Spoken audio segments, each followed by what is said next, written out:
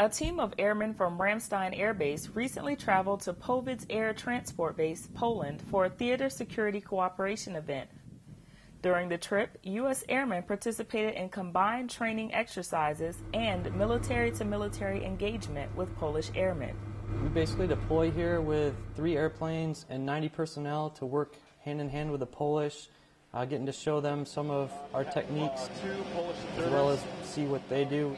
The crew spent about 2 weeks working together, sharing airlift experiences, techniques, procedures, and aircraft maintenance practices.